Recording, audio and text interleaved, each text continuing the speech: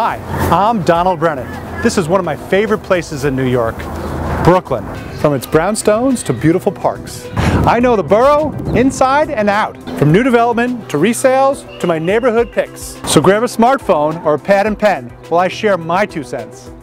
Boutique hotels are more popular than ever, especially in neighborhoods like here in Williamsburg, where many travelers are attracted to edgy design and a homey feel. Urban Cowboy is a Williamsburg, Brooklyn-based bed and breakfast that blends old-fashioned hospitality with an urban vibe. Let's head inside to learn more. Along the tree-lined streets of Williamsburg, Brooklyn, sits Urban Cowboy, a bright, welcoming bed and breakfast with an urban hip vibe. Can you tell us a little bit about your background before Brooklyn and what may have influenced you and the work that you do here now? Yeah, so I'm originally from Cleveland, Ohio. I left home at 16 to play hockey. I lived in 15 cities in 10 years. Oh my! On that journey, and ended up playing professional hockey after I played Division I college.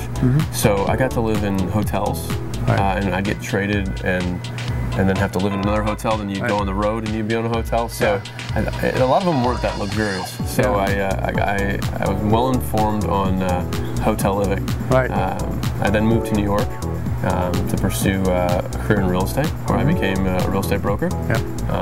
Had early success with that, and then became one of the top residential brokers in New York.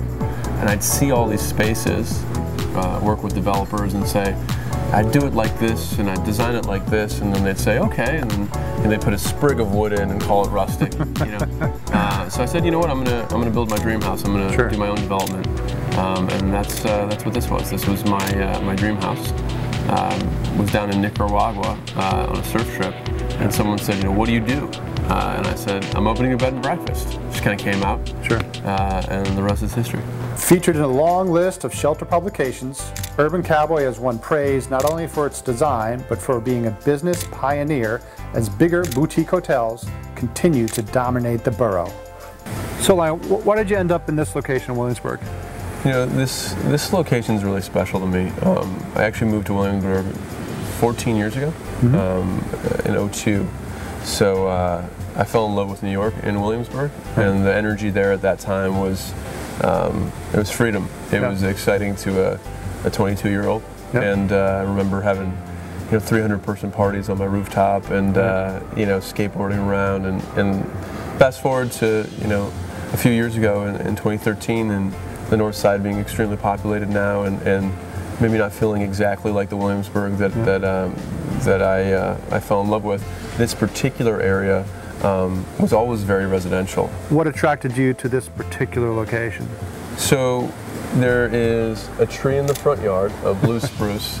There's a front porch. It's a freestanding building. In New York City. And I think that that was what was so special. It was my own little 25 by 100 lot in the world. For Lion Porter, Urban Cowboy is a labor of love. When this former hockey player decided to hang up his skates, he and his partner, Jersey Banks, went to work. Partners in business and in life, they set out to create a unique bed and breakfast with a hip yet approachable vibe. So I understand this is not a sole endeavor of your own. You do have a partner. Could you share with us a little bit how the partnership works? Yeah, so this is Jersey Banks. She and I run this place together. I design and conceptualize, and she does everything else. But it's working out quite well. We're having a lot of fun. The bones are so interesting, but the decor also works really well and complementary. Yeah, so the decor is sourced from all over. I mean, a lot of it Lion actually grew up with. Their family heirlooms, and then he spent quite a long time driving through the country and sourcing things from all over, picking up things from vintage shops, and yeah, it's been quite a work in the making. What's your favorite piece of decor in the space? I actually really love our record collection. This was a recent addition within the past, I would say, 6 months.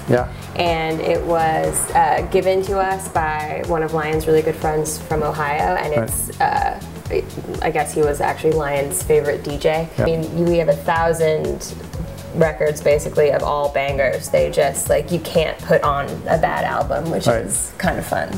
Lots of great different seating areas you've configured here. What's the mood you're looking for in this particular space?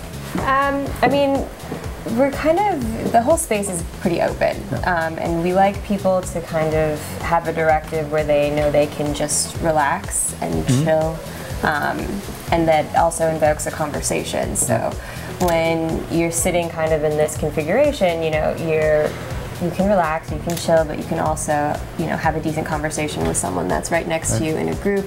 I mean, our whole business is really based around people.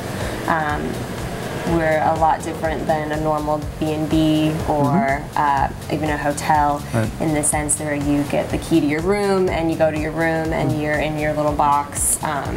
Here we're very inclusive, we're very communal. We have meals all the time together beyond breakfast. We're constantly inviting people in and out of the space, and it's all about conversations and relationships. So the way that people interact in this space is really, really important to us. Great. At a time when there is intense competition in the hospitality industry, Urban Cowboy is thriving. The Urban Cowboy concept so successful, they decided to extend the Brooklyn brand to the Music City, Nashville, Tennessee.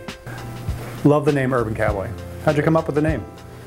It was down to the wire. Scene Magazine and New York Magazine were about to run stories on us. I remember sitting with my partner in this jersey, and she said, "We gotta come up with a name like right now." And it was down, like I said, to a couple things, and it just kind of came out of nowhere. And cowboys, in the Americana history of cowboys, have always kind of been romantically associated with freedom. So how does the Urban Cowboy idea work both in Brooklyn and Nashville? You know, what's funny is many people think we started in Nashville. Nashville's been open for just over 6 months, and it's rocking. It's amazing. It's almost like the whole concept and idea was made for Nashville, but it grew out of Brooklyn. And people say, how does a Western-themed B&B work in Brooklyn? And I think it works because it makes absolutely no sense. You know, there's influences of Western design, but you know, we're very tongue-in-cheek. We don't take ourselves that seriously. And any plans for expansion here in Brooklyn? So yeah, so in Brooklyn we just opened our annex property that we're calling the Treehouse, just down the street. The Treehouse came out of a chance meeting with a neighbor. A guy had walked by the house, and I was throwing a big barbecue, and he said, "What is this?" And I said, "Come on in." You know, served him a drink, and he said, "This is amazing. Will you design my house?" And I said, "Sure. You know, what would you like?" He goes, "This, exactly this." I go, "I won't do exactly this." But you know, a year and a half later, he was a design client, a designer as well, and you know, he started to see how this worked, and we have a excessive demand for people in a very small amount of rooms, and so it kind of just naturally happened organically, and I'd love to show it to you. Sure, sounds like a good idea. So this is the Treehouse, another great space. What went on here? So I met the owner. He was walking by, like I told you, my other property, and he said, "Will you design my place and make it look exactly like yours?" And I said, "I won't do exactly, but you know, this is amazing 8-foot diamond windows, and we did custom wallpaper by a guy named Princeberg. Clint, who is a local artisan, you know, sourced this table from actually a guy in Nashville who's done a lot of woodwork for me in 1767. So it's really like my design has evolved since the first one and doing the Nashville property, and I kind of mix the two, but the materials are the same. I actually sourced these reclaimed pine floors, just like my place, at the same lumber yard in Bushwick, and we did these floating stairs, and the way this is configured is it's kind of like an upside down version of my place, right? The living room's up top, but you get that great sunset view. And you know, same signature white kitchen, but there's a black Bertazzoni versus a white Viking, so little differences, but the overall aesthetic has the same vibe. Yeah, still very sharp, and it all works really well together. Very impressive. Thanks so much. The design community and savvy travelers have rolled out the welcome mat for Urban Cowboy, embracing the bed and breakfast with open arms. Urban Cowboy is truly a unique place, offering innovative and old-fashioned hospitality. I'm Donald Brennan of Brennan Real Estate.